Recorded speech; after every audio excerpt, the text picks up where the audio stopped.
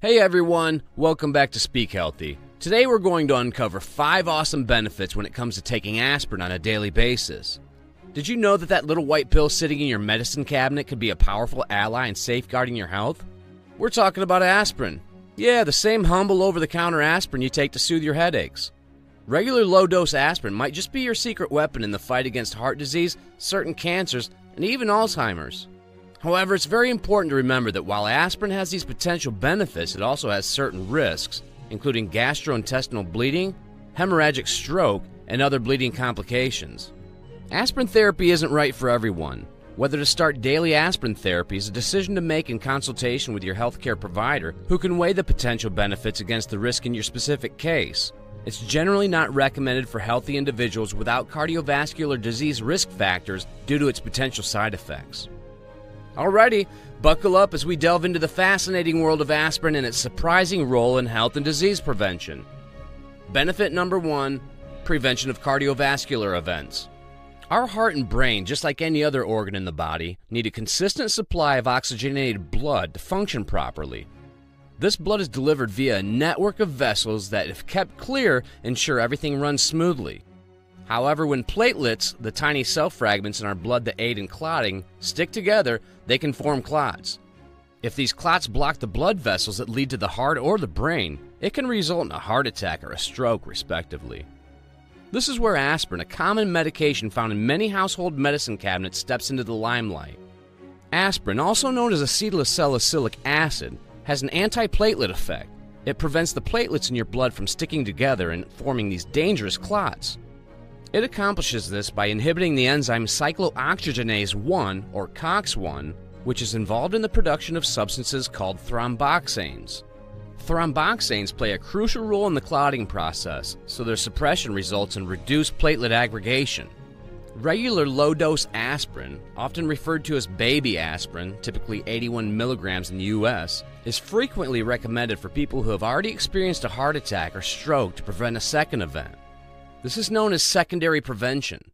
Aspirin may also be prescribed for individuals at high risk of experiencing their first heart attack or stroke, known as primary prevention, although the appropriateness of aspirin for primary prevention is a topic of ongoing debate in the medical community.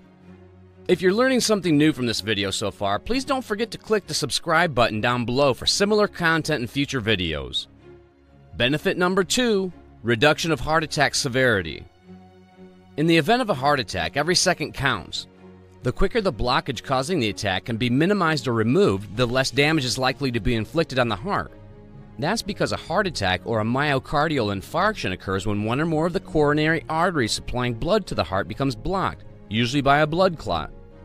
The section of the heart muscle nourished by the blocked artery begins to die due to the lack of oxygen and nutrients, which can result in permanent damage to the heart or even death. Aspirin has an important role to play during these critical moments. Its antiplatelet action, which inhibits the formation of clots, can be a lifesaver during a heart attack. If taken promptly at the first signs of a heart attack, aspirin can help to limit the growth of the blood clot causing the blockage. This in turn can reduce the extent of the heart muscle that is starved of blood, thereby limiting the severity of the heart attack and the extent of the long-term damage to the heart. In fact, many health organizations recommend chewing an uncoated aspirin immediately if you suspect you're having a heart attack while you're waiting for emergency medical help to arrive. Chewing the aspirin ensures it is absorbed into the bloodstream more quickly than it would be if swallowed whole. However, always follow the advice of your healthcare provider or emergency medical services regarding the use of aspirin during a suspected heart attack. Benefit number 3, staving off certain types of cancers. The potential role of aspirin in cancer prevention has been an area of growing interest for researchers. A growing body of evidence suggests that long-term use of aspirin could be associated with a lower risk of certain types of cancers, most notably colorectal cancer. Colorectal cancer is the third most common cancer worldwide, and the potential preventative effects of aspirin are particularly significant in this context.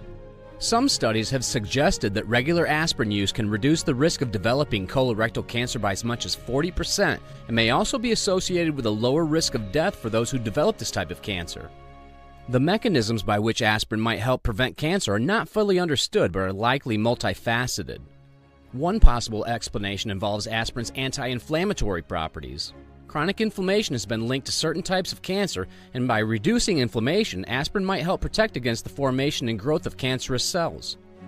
Another hypothesis revolves around aspirin's ability to inhibit cyclooxygenase enzymes.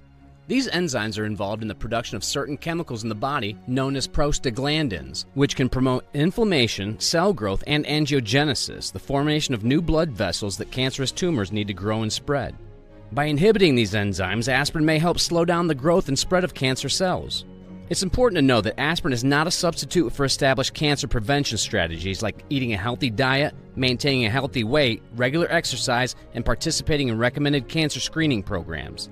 These should continue to be the mainstay of cancer prevention. Before we continue, please click the link down below in the description for a powerful juice that will get you feeling younger and leaner within weeks. Communities with long-living men and women have been consuming these ingredients in this juice for generations to live longer and healthier lives. Benefit number 4, prevention of Alzheimer's disease. Alzheimer's disease is a progressive brain disorder that affects memory, thinking skills, and the ability to carry out simple tasks. It is the most common cause of dementia, a continuous decline in thinking, behavioral, and social skills that disrupts a person's ability to function independently. In the quest to find preventive measures and treatments for this devastating disease, aspirin has emerged as a topic of interest. Aspirin, with its anti-inflammatory and antiplatelet properties, has been studied for its potential role in preventing Alzheimer's disease. Chronic inflammation and small blood clots in the brain's blood vessels are 2 factors thought to contribute to the development and progression of Alzheimer's disease. By reducing inflammation and preventing the formation of small clots, aspirin could potentially slow the progression of this condition.